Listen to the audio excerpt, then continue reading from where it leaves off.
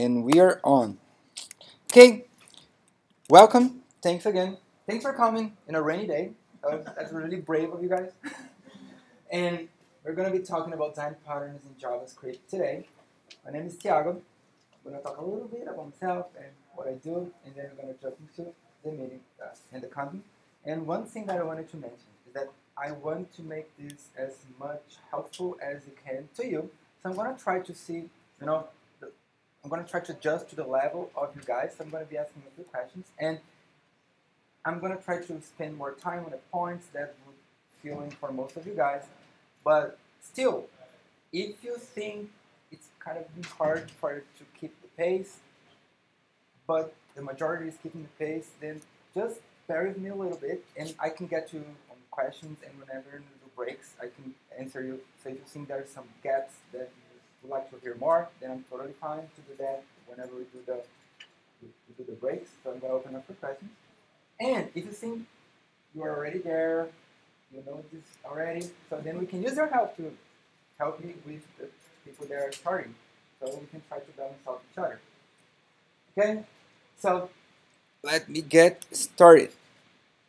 And one quick thing, I have posted those slides on the meetup group because for the challenges, I would like you guys to open the slide whenever I get to that, because there are some links that I would like you guys to try to fork and play with.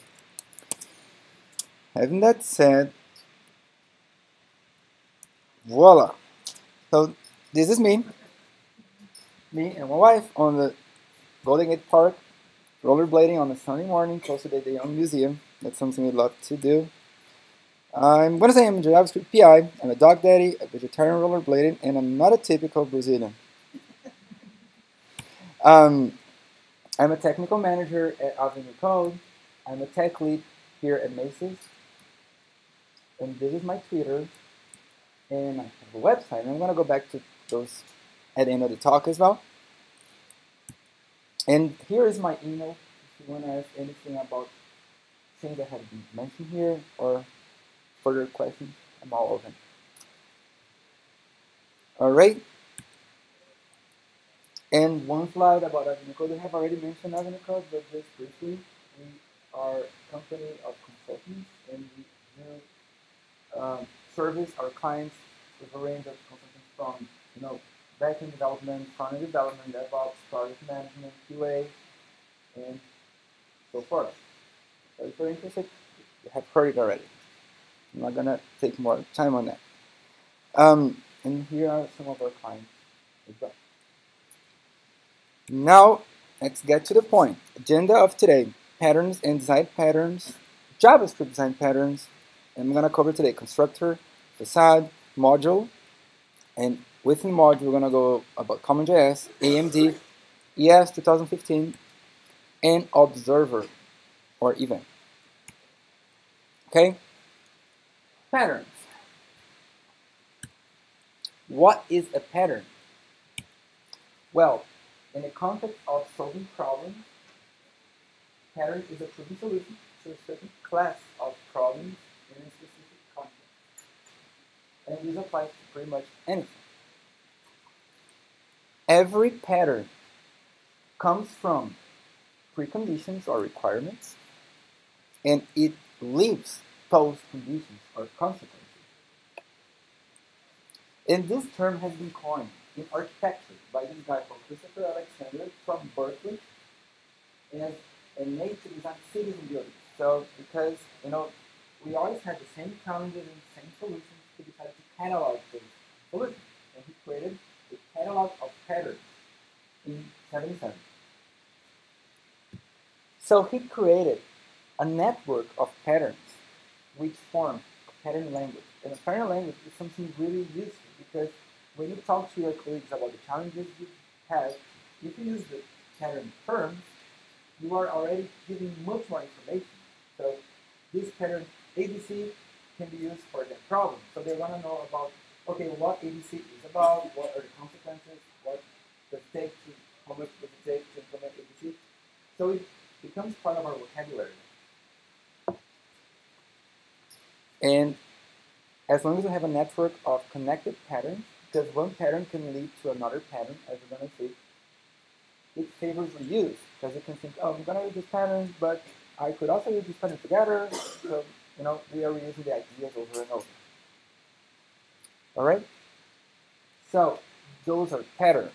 What are design patterns? So, in computing, design patterns came to address problems in object-oriented languages. So there was a book in 1994 from 4 guys known as Singapore. They published this design patterns book, and it was a turning point for programming in object-oriented languages. This book came with 23 classic fundamental design patterns categorized in creational, structural, and behavioral. And many people today believe that if you use the word design patterns, you can only talk about those 23, but that's not true. Actually, design pattern can be anything, any pattern that's going to help you on designing your system. So that was 1994. That was 22 years ago. So we have different patterns today. We have different problems, different challenges, as you're going to see. But you can use the term anywhere, even outside programming. I have found out that inside UX, design pattern term is very much well used, as well as in accessibility.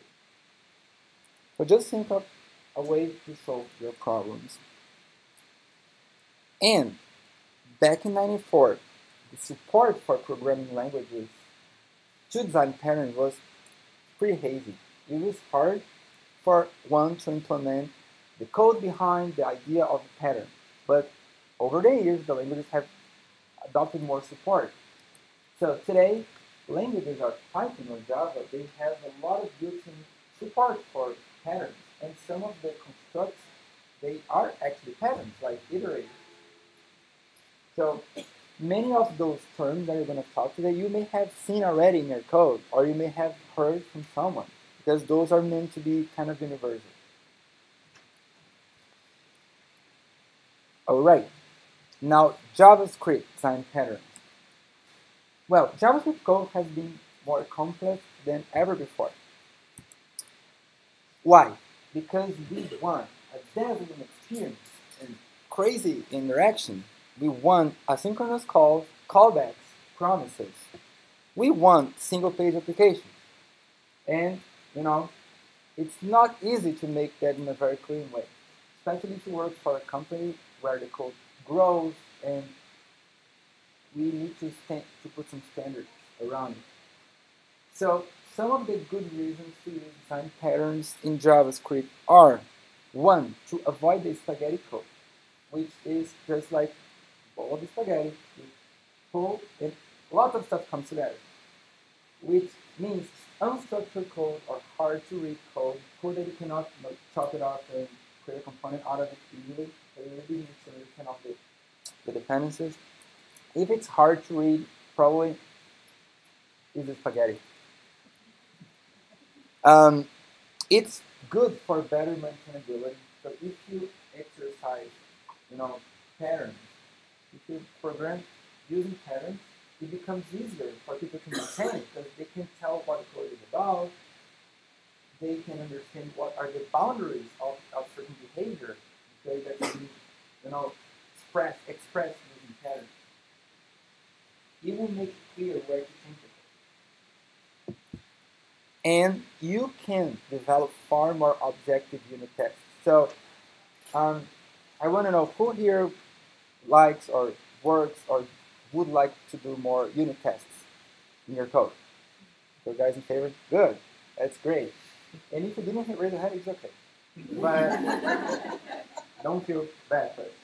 But unit tests is something that I personally recommend to all of you guys to be, a little bit proficient in it, because it's a great thing for quality. So it will help your code to keep the quality, and it will protect your code from other people doing breaking changes. So the unit test is going to break on his hand, not on yours. So if we use design patterns, it helps us to separate the code first, and then you can write more objective unit tests. So you can write a unit test only for a specific aspect of the code and isolate the other aspects. That's the point. Today we're covering some of the work of two great guys that wrote books about time patterns in JavaScript, Florian Stefanek and Nabi Osmani, and some of other things that came from my own experience. So let me ask you guys the question. How many people here, please raise your hands if you have been exposed to design patterns and you know like how to apply, or you have seen at least once how to apply design patterns in the code? Okay, so a little bit more than half. Good. Very well. And just for my curiosity, have you guys seen design patterns in other languages, not JavaScript? Very well. Thank you. So, if you're going to use design patterns, you need to remember Uncle Ben. With power comes responsibility. And it is true, because people get into the patterns fever. They want to patternize everything. And sometimes it's okay, but you need to make sure the patterns they are using, they are helping you. And if you have way too much of them, it becomes hard. It becomes unnecessary, and it can make your code complex unnecessarily.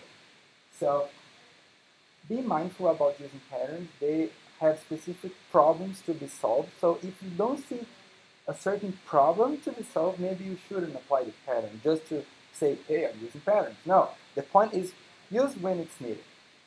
Okay? Constructor. That's going to be our first pattern, and that's not really much of a pattern comparing to the other patterns. So that's a little intro to the pattern. This is a creational pattern, and the purpose is to initialize a newly created object once the memory has been allocated. This is something that is very trivial in JavaScript.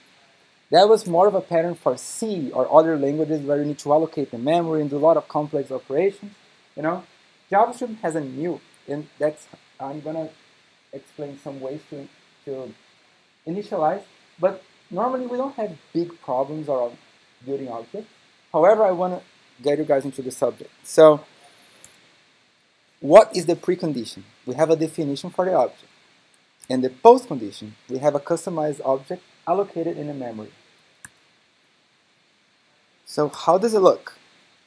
Oh yeah, JavaScript is an object-oriented language, but it differs from the classic object orientation like Java, where you have a lot of stuff, a lot of work to create a class and define interface and stuff. In JavaScript, things are easier. So you can define objects in different ways. The first way here, you can just create a literal object, which you can name as a symmetric. Symmetric is another kind of pattern that I will not cover today. This works as a symmetric, but that's not the symmetric type pattern itself. And I'm going to mention it later, right?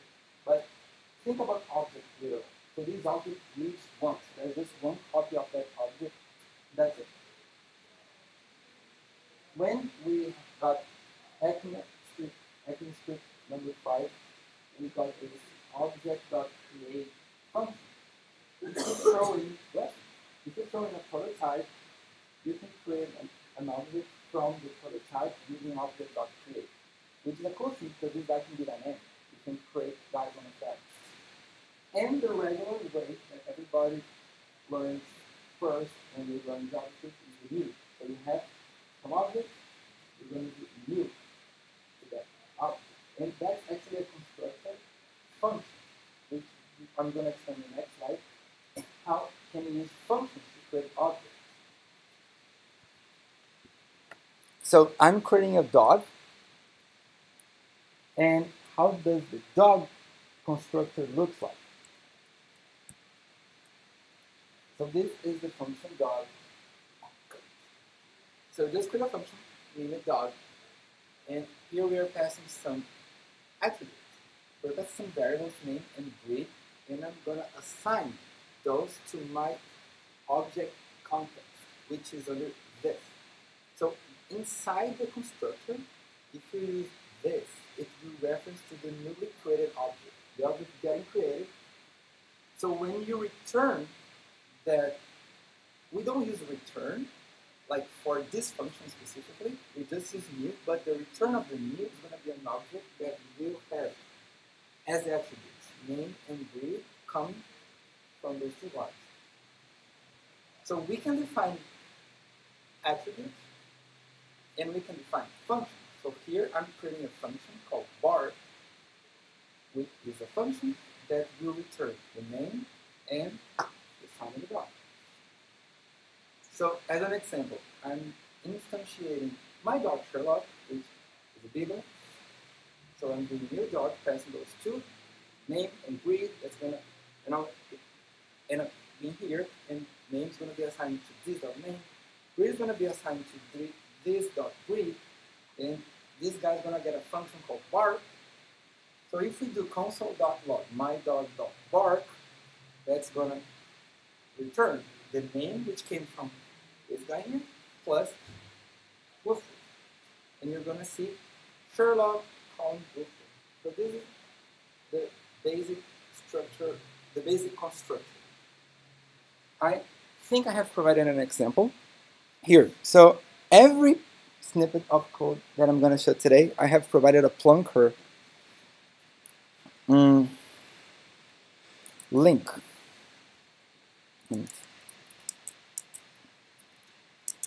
Okay, so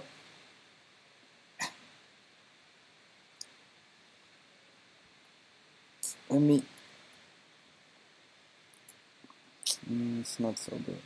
Okay, so this example, this is a page. So Plunker is pretty good that you can touch the code in one panel and see the output in the other panel. This is just a page which runs this script called main.js. Can you guys, it is okay? Do you think I should increase the font? Is it working for you guys? Okay. So here I'm defining that same code. Function dog, taking a name and a breed, defining a function called bark, and I'm instantiating this dog using my dog, and I'm appending to this DOM element called content, like the ID of, so going back to the index HTML, there is an element that has an ID equals to content. So on main.js, I'm going to retrieve that guy, and on inner HTML, I'm going to append my dog.bark, and you're going to see this is coming from the output. Okay? So, do you guys have any questions so far? Excellent. So this is the basic constructor. Now, let's go a little bit deeper. Prototype. Well, when we define a method inside the constructor, that's not a very good practice because every new instance is going to carry a new definition for the function. So, back to this code. If we are to instantiate 100 objects for dog, each one of those 100 objects is going to have a new function definition. So every one of them is going to have their own this.part function separated, so that allocates more of the memory. So how to fix it? If we write on the function's prototype, then all the instances can share the same definition of a method. Like here. So I have changed that code. So my function dog is still the same, but I do dog.prototype.bark to define that same function using the same div. So I broke it from inside the constructor to outside through the prototype. And I will use it the same exact way. However, if I am to instantiate 100 dogs, all of those dogs will use the same definition, the same single definition of bark, which is better for their memory. So every time you define an object, a constructor, it's a good practice to add like methods to the prototype. Okay? And I've also provided a plunker, I guess. I think I forgot to put it here, I'm sorry. But I did. I did somewhere. So I'm gonna get to you guys right now. Here, prototype.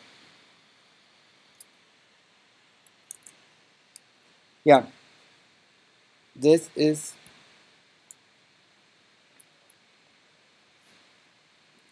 that's the same code.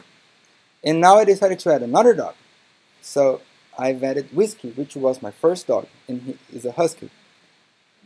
So now, both dogs are using the same definition of bark, which is the same code I showed you guys before. All right? So let's move on. There is a new player called class. So in the new version of JavaScript, currently ES 2015, there is a new syntax trigger to make the same thing easier to code and more straightforward to read, which is a class. So we can rewrite that thing as a class of dog. So that function dog will be now our constructor. You can pass the same name with this.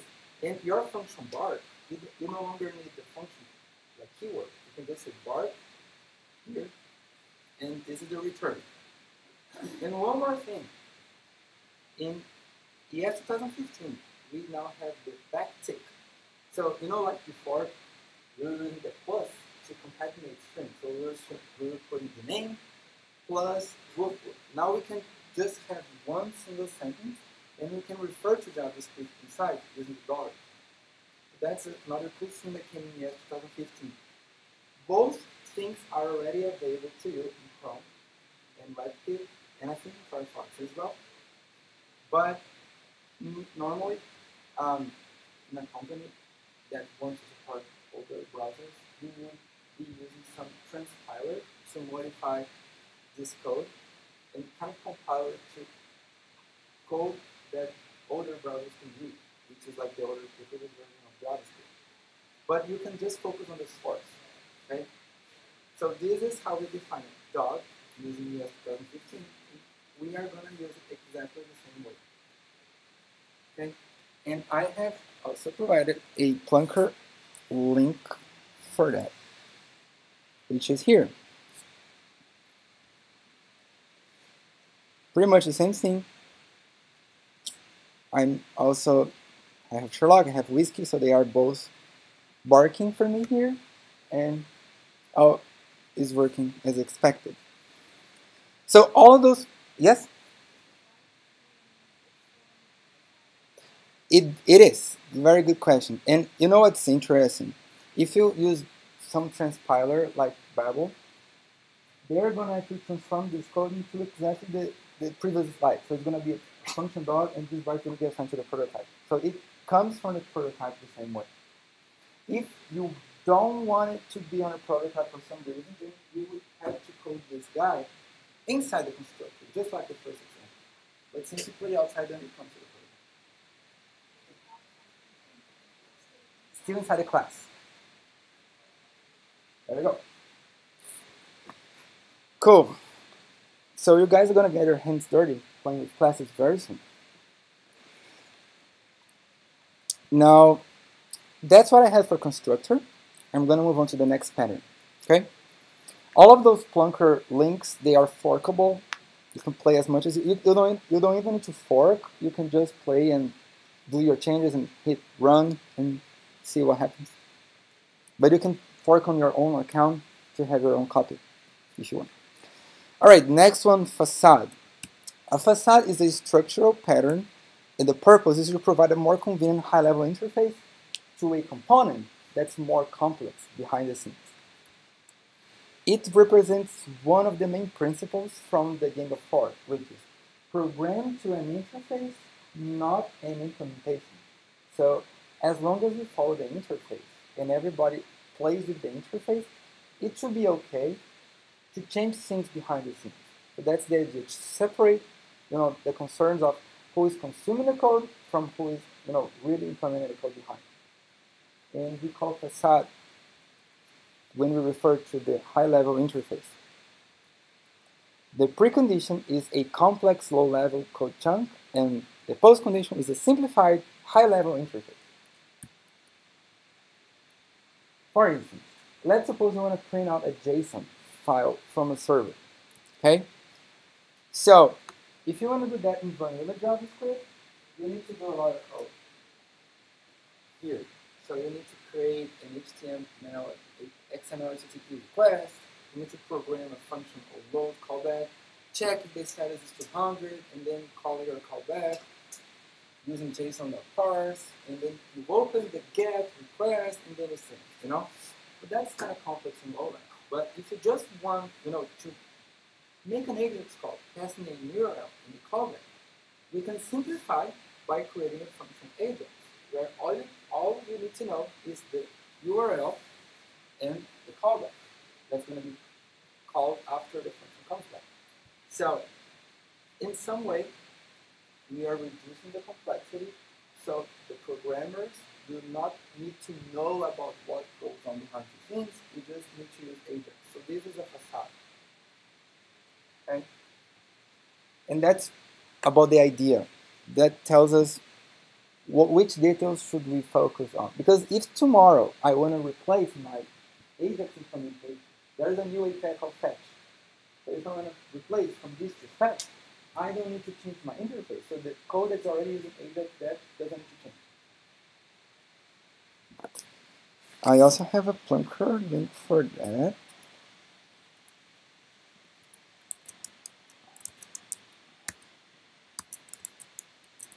Okay. So this is a nice example. That is the same AJAX function, and I am calling it, passing a callback,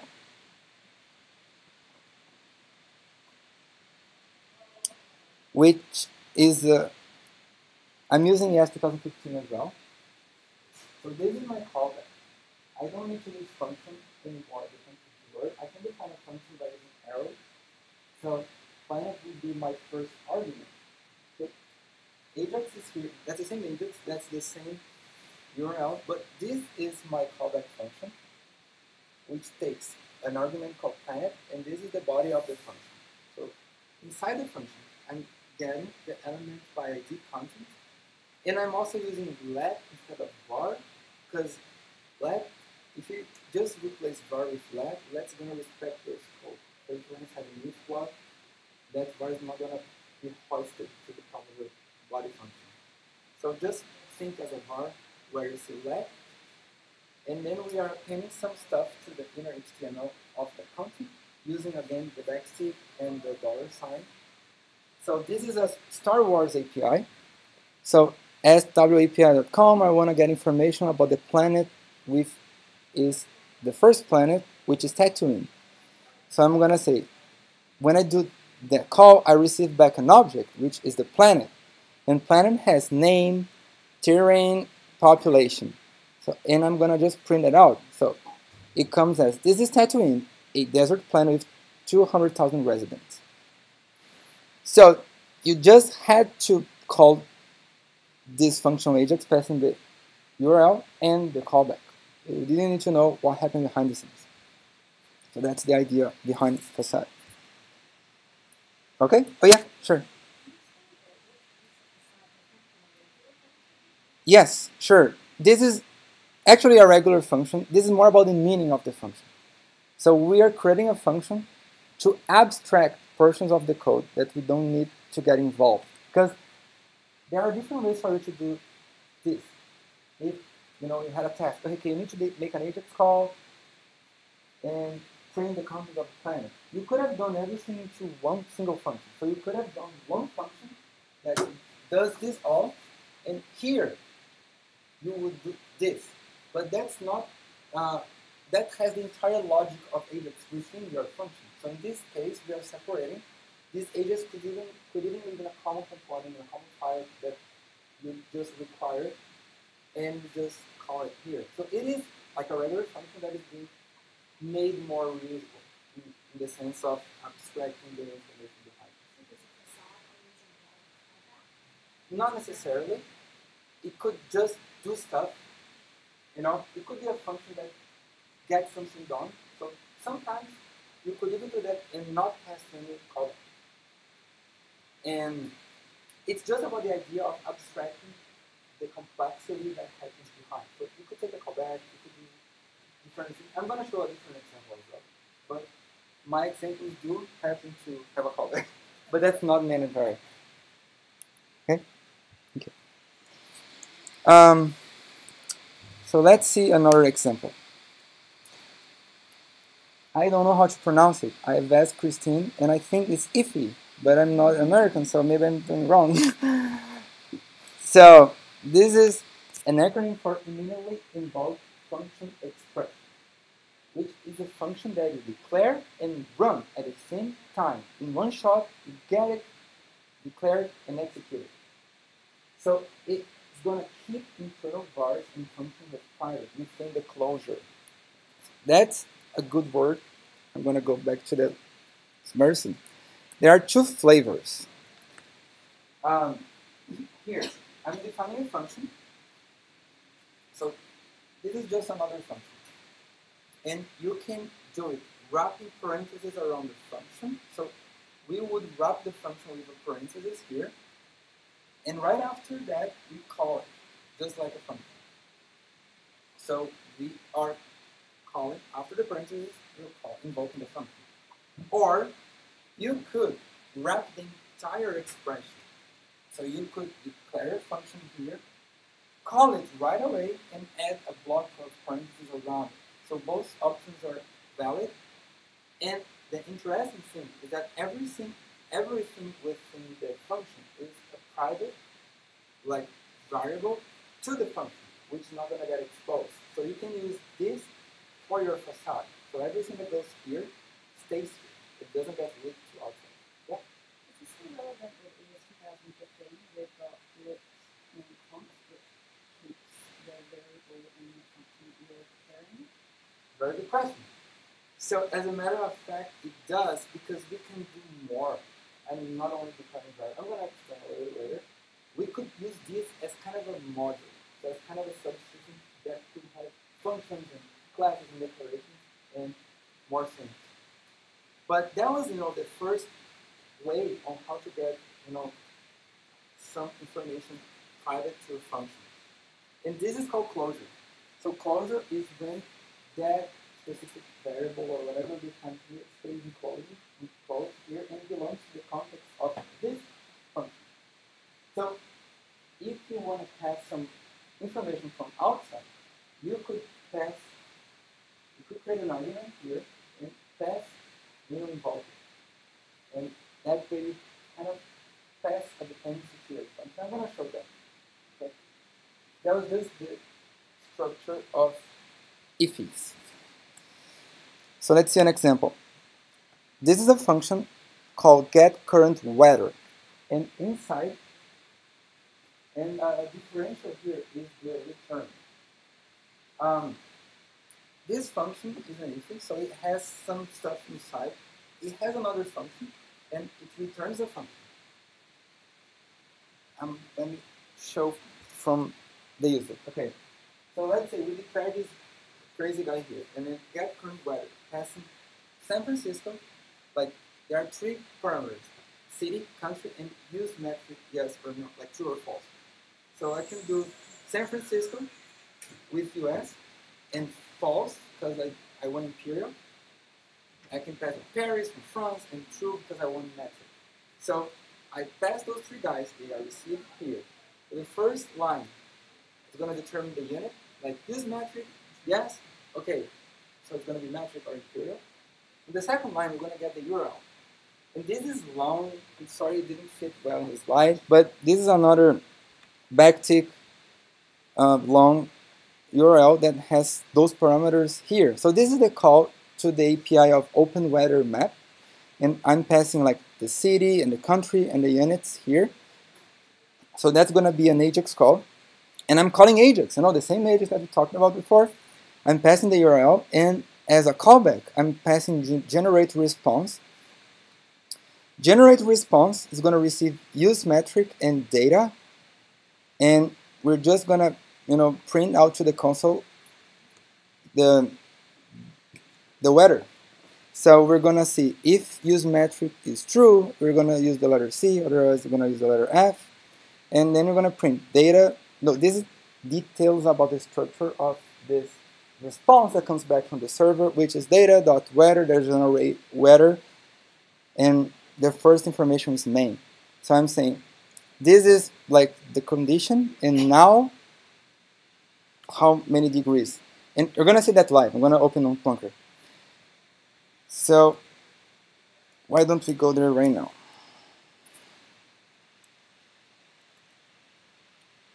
All right. In San Francisco, it's raining and 59.65 Fahrenheit. In Paris, there are clouds and 2 Celsius. So this is the same. Good thing we're in San Francisco.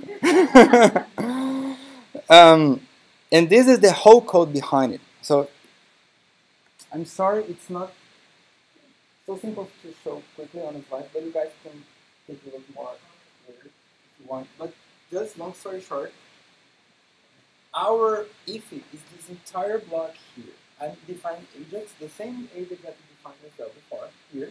So it's part of my module, my facade. Get current water is a facade. Because there's a lot of complex stuff going on. Ajax call, making the call, getting the response. But all the user wants to know is, I want a city, a country, and the response. I've changed this guy to take a callback. Because in this case, I don't want to print to the console, I want to print to the DOM. So my function takes city, country, use map, and print f function. And it's doing the same thing, so I'm getting the unit, getting the URL, calling Ajax. Generated response is gotten back from the call, and I'm using printfn, so I'm calling this function print to DOM with this string. And print to DOM is going to just go to my content element and append the response. There's a lot of stuff going back and forth. Yeah?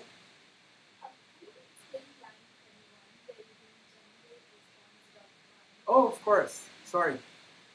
Bind is, there's a concept called partial application, which is from functional programming.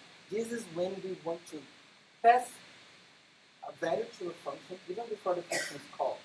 So here, I'm kind of passing city, country, use metric to generate a response before the function gets called. So whenever, this is not calling the function, just setting some parameters, so whenever this function gets called, we already got those guys, city, country, use metric, and print event. It's because the first parameter of bind is the context of the function, and that would, it could even be this, but it doesn't matter because I'm not using this inside here. So it could be anything. Okay? No problem. So this, we're going to do an example. The first challenge is with this code, so you guys are going to play a little bit with this. But the whole point of this is we have a complex code behind the scenes, and we just do get current weather to get the current weather. Okay? I would like to jump to the challenge right now, and I'm open to go and re-explain part of the code. Okay? So the first challenge, and I guess you guys are going to need my slides now because you need to click on this link. So this is a Plunker. It's that same Plunker that I just shown to you guys. You can fork from it. So if you have a GitHub account, you can sign in on Plunker with your GitHub account so that anything you write will be saved to you. If you don't want it, it's fine. You can just keep it in your browser. So first, take a moment to understand implementation. And then I'm going to ask you guys to, let's clean this guy up by creating a class. So we're going to create a class called location. And one quick thing, in Plunker, you can add new files by going to the left here, doing new file. So I want you guys to create a new file. Oh, do I? Sorry, not yet. You guys are going to do that a little later when you go on modules. So now you can use the same file, okay? So don't worry with new files right now.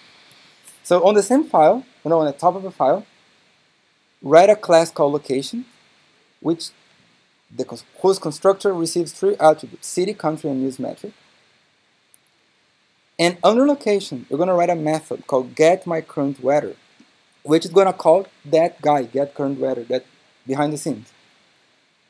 So you're not going to make changes to that guy at this point. We're just creating a new location that receives 3 city, country, and use metric, and call that get current weather from the method get my current weather. And you're gonna pass a function, this printer fan. Now replace, after that's done, replace the 2 invocations to get weather from San Francisco and Paris, the 2 examples.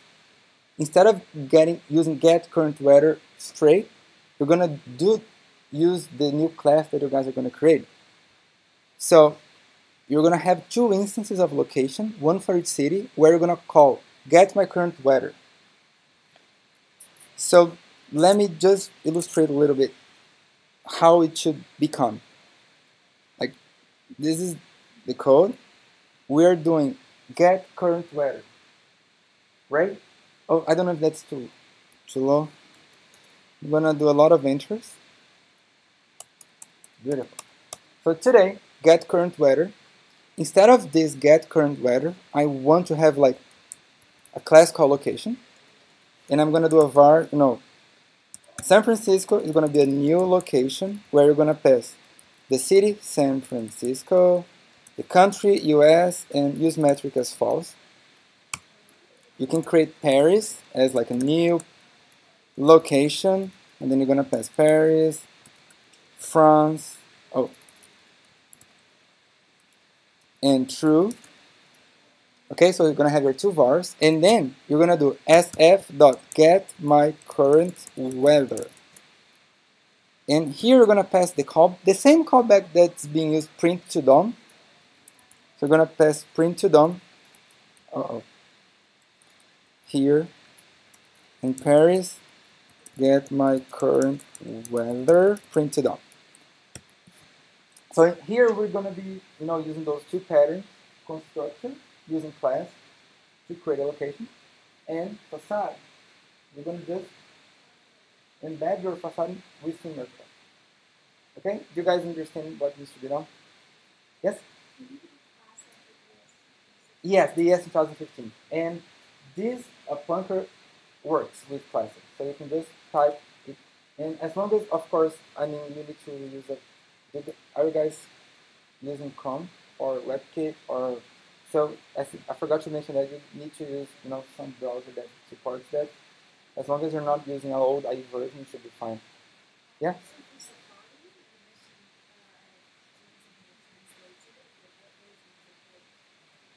Babel. Babel is my tool of choice. There is another called Tracer. But Babel, it requires some setup. So you need to inject, you either do the transpilation behind the scenes, so during build time. So when you build your project, you can transpile and generate your binaries, or you can do it live. But doing it live has a performance cost because you need to parse the code on the fly. I think Plunker supports that, so you may be doing that for you already.